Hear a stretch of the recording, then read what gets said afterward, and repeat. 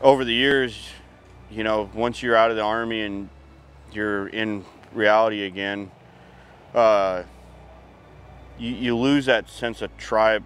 That, you know, when you're in the military, you feel like you're in a tribe, and you come back and you're around people that can't relate to the stories that you talk about, and you deal with, when the quietness hits, you deal with. And that's why it's so important to get these guys out of their houses, because they're stuck in this quietness and they're thinking in their heads about all the bad things that they could have did, whether it was going right or going left or being there at a certain time.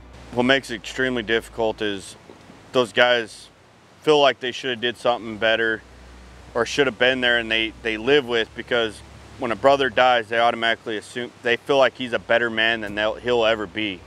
And one of the things that I tell guys all the time when they're dealing with survivor's guilt is, why even think about putting a gun in your mouth and pulling the trigger or doing anything to harm yourself? I tell these guys all the time, you know, I lost buddies too.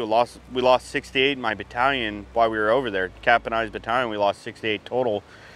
And a lot of those guys, a lot of the veterans across the country are dealing with survivor's guilt, and that's why a lot of them are committing suicide. That's why we have the 22 veterans a day that because they're dealing, a lot of them are dealing with survivor's guilt. And I try to tell as many people that I'm with that are struggling with survivor's guilt is, what's it gonna do for your buddies that died over there by putting a gun in your mouth and pulling the trigger?